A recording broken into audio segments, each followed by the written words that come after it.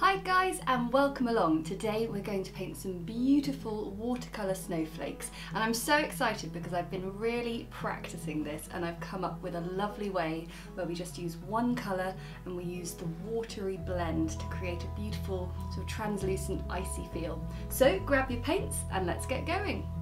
Hi guys, okay, so today we are going to paint some snowflakes and I've already been painting a few and I've come up with various approaches for you. So I'm going to paint 3 snowflakes, all using a single colour, just Prussian Blue, this colour here, which means we can zoom in a little bit more today and get some of the detail on for you. So the first thing we need to do is to create a structure. Now I always find that any loose watercolour painting works best if it's got a good solid structure beneath it first. So that's my ethos with painting in general. So what I'm going to do is I'm going to draw in the last one, and I've got a compass and I'm going to just draw in a circle.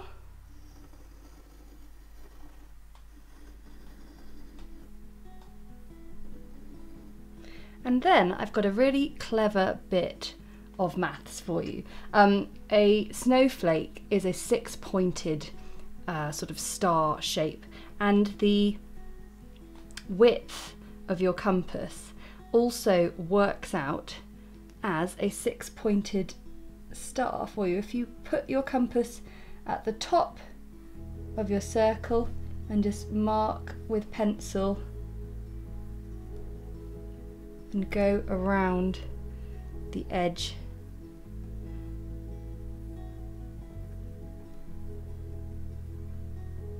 making little marks. This will give you the structure with which to create your diamonds. Well, diamonds, not really diamonds, are they? So the lines now, just going to draw, and these are going to just cross the centre.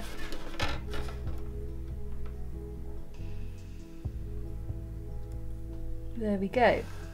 And the other thing I find very helpful is to actually give yourself a second smaller circle inside. So I've got my compass again, I'm going to make it even smaller. Find the centre again, and I'm just going to spin my page round, and there we go.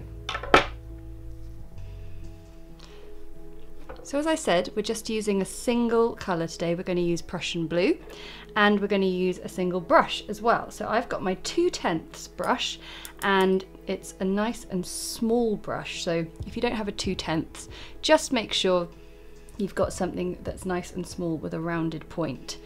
Okay, so we are going to get started, and we're going to begin with a lovely loose snowflake. Right, I'm going to start with a rather loose and lyrical snowflake. I've got my Prussian Blue, and what I'm going to do first is to get a really big blob of wet paint in the middle to start off. When I say big, I mean more that it's just, there's a lot of wetness and there's a lot of colour in there. Okay, clean my brush off, and I'm really excited with this technique. I'm excited to show it to you. I was painting a lot last night to just come up with the best snowflake. So clean wet brush, what I'm going to do is I'm going to draw the colour out of that central line, and I'm going to clean my brush off. And at the top I'm going to sort of do a little sort of loose sort of fan tulip shape. And then with my wet brush I'm going to just paint little fan shapes using the belly of the brush coming out from the side of this central line, and I'm just using the colour that's flowing up from the channel, from that blue. And what it's doing is just flowing in to these little fans coming out the side. There we go. Now this requires a fairly sort of fast work, but I'm sure you can all manage that. If you do find that everything is just drying up too quickly, you can always clean your brush off, get it wet, and just run a little bit more water up the centre. But essentially what we're looking for is this beautiful graded blend, and it's because there's so much colour in the middle there, and it's just, yeah, really, really gorgeous. Okay, so clean wet brush. I'm now going to find the point down here at a third, and I'm going to repeat the process. So just repeat that again. So the top fan comes just outside that circle. These circles are so helpful for just making sure, even though it's loose, that the piece has a sense of symmetry.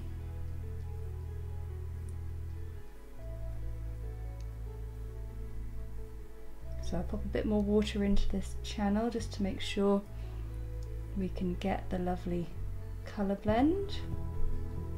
I'm starting off with a snowflake like this because I found last night when I launched into my practice and tried to paint a really elaborate, delicate little snowflake that I got lost quite quickly, and I just really loved painting one that was just a bit more gentle to start off with.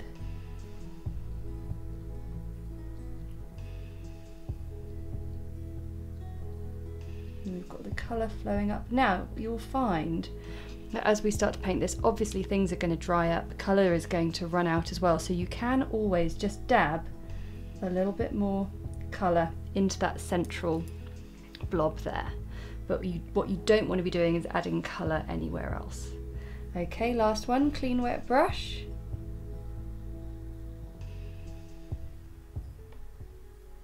And let's do the fan. Okay, so I'll just finish this off and then we'll move on to the other prongs.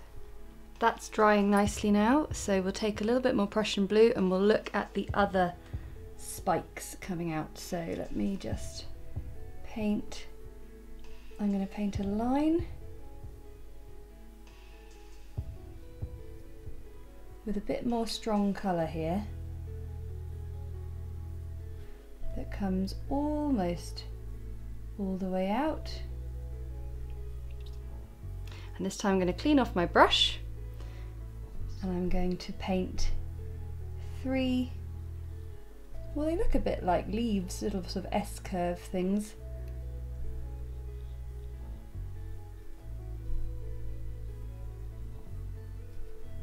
And again, I'm just using water on my brush to coax colour out of that central line.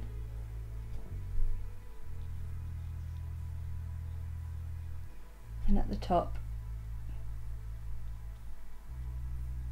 a little diamond shape, or I should say at the bottom really, shouldn't I? Okay, let's do these ones. So the first shape coming out just wants to be just shy of the other sort of snowflake prongs. I think the beauty and wonder from a snowflake comes when it just feels like everything magically fits together and nothing's touching.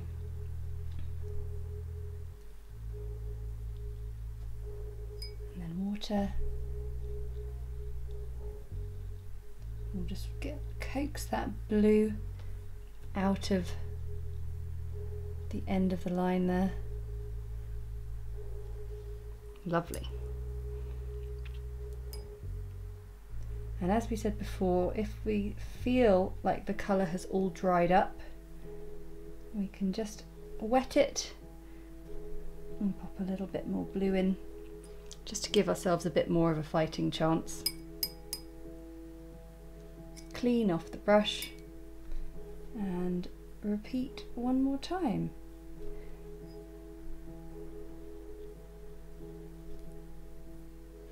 I think the best thing when you're painting snowflakes is to actually have a look at the incredible microscopic images of real snowflakes.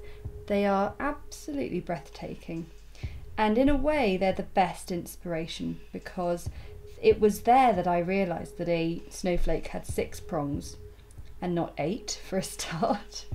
So yeah, it's amazing how what you think you know what one looks like. And there we go, that's our first icy little snowflake that I like to think is more of a sort of slightly botanical one.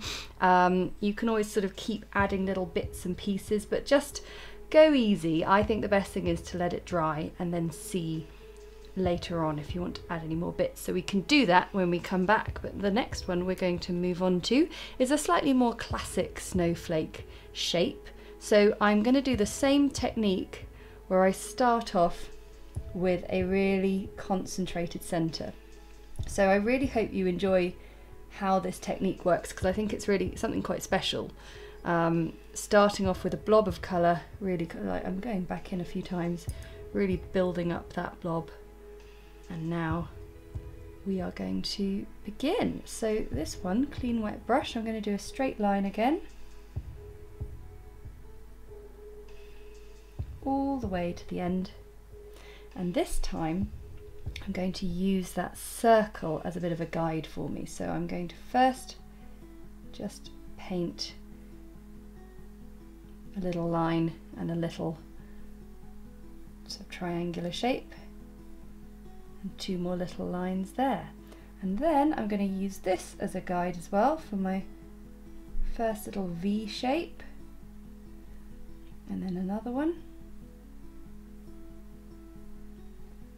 And then I'm going to come outside of the edge of the circle and fill that in with a little diamond.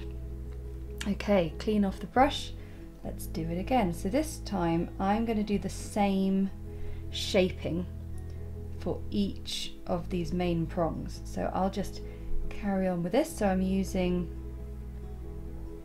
the circle, midpoint circle. And then if you're struggling to sort of match up things, what I like to do is I sort of take my brush there and I guide it round to give me the basic sort of coordinates. And then with these ones, using the circle edges is just so helpful.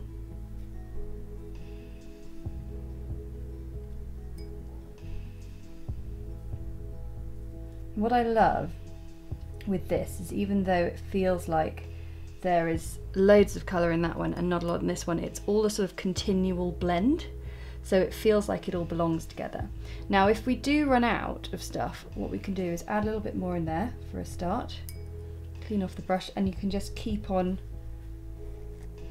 adding colour to that central line, wetting off your brush and starting again. So I'll just finish off this one and then you can join me for the next stage.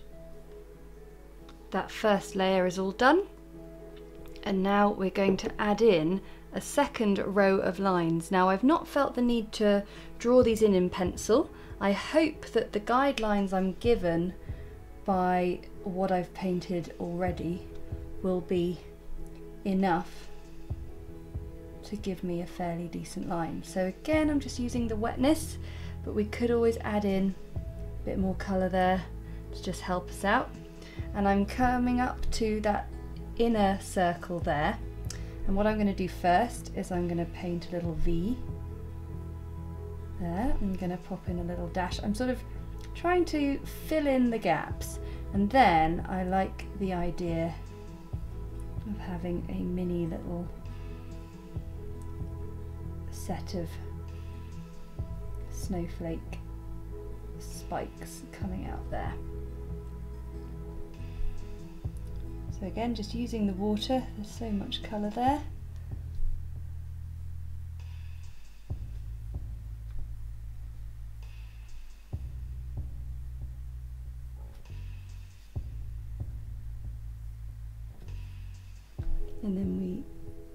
along it a little more. I feel like we have just enough guidelines that we don't want to sort of bombard this with a load of pencil lines, because it is a delicate piece. And of course we can rub out the pencil when we're done, but it's always good to try and do it with as little pencil as possible. So we're just going to fill in all the rest of these gaps, and then we'll come together for the last bit, see what else is needed to do. And here we are, just at the last bit, using the water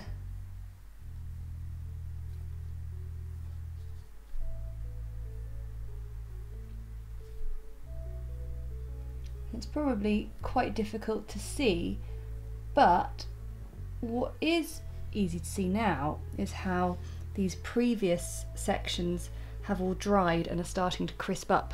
So that is a lovely sort of classic snowflake shape, where you've got your two circles drawn in, and they're just going to be really helpful for placing all your little prongs and allowing them to all sit in there quite tightly and closely together, but without messing up and getting overlapped. And the other thing there is you've still got this beautiful blend of Prussian blue, which is sort of stretching out to certain elements and just making this snowflake look really icy and translucent.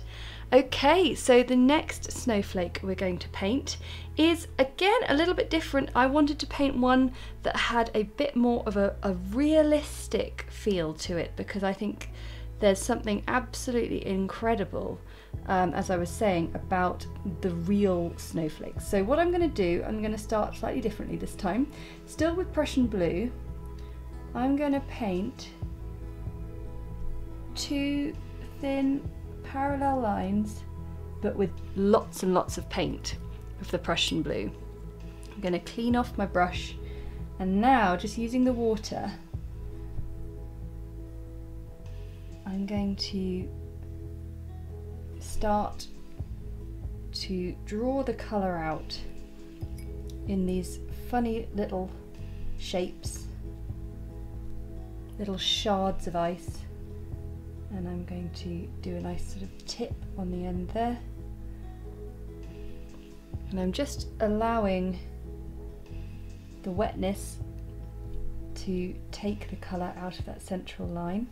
And sometimes I'm sort of using the belly of the brush to make a slightly sort of thicker shape like that, or we'll have a little delicate one as well.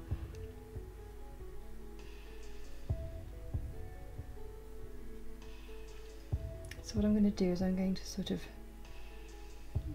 trail off a little bit as we get towards the centre. I'm going to go back in and get some more Prussian blue. And this time I'm going to come down and repeat these steps. So clean off the brush each time, because there is just so much colour.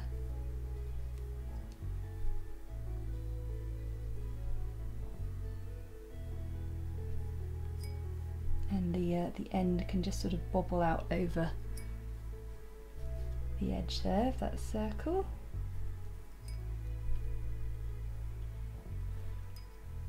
I just couldn't believe it when I looked online at the images of real snowflakes and how incredibly beautiful they are. And this is my sort of attempt with watercolour to come up with something that matches them. Okay, so I'm going to work my way all the way around the edge, doing these double to parallel lines of quite concentrated wet colour, and then just using clean wet brush to draw out these little icy shapes. Now we've painted a little plume on each one, we can now start to create the shape a bit more. So what I'm going to do with each one is I'm just going to sort of extend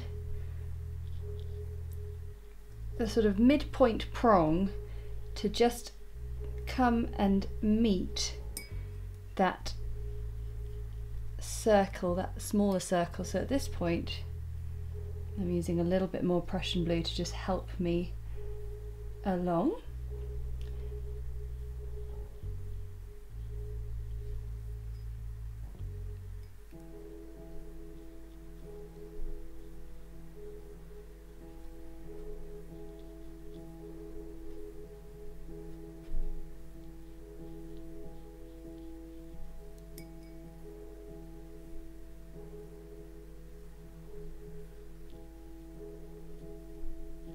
What I find amazing about Prussian Blue is how it seems to almost change colour depending on how much water you put with it, but it's looking absolutely gorgeous at the moment. Okay, and now we've sort of established our shape, we can just start to fill in really the little ones. So what I'm doing is I'm sort of choosing one little triangle here and then just filling in one by one so that they sit really nicely and beautifully placed and don't overlap with each other.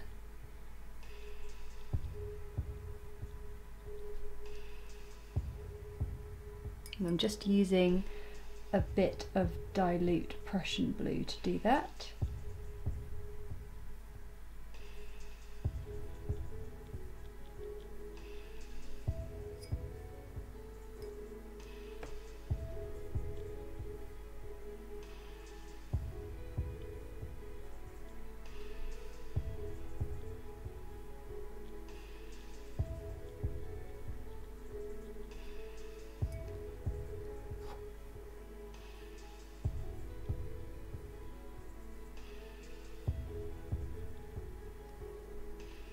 And there we go.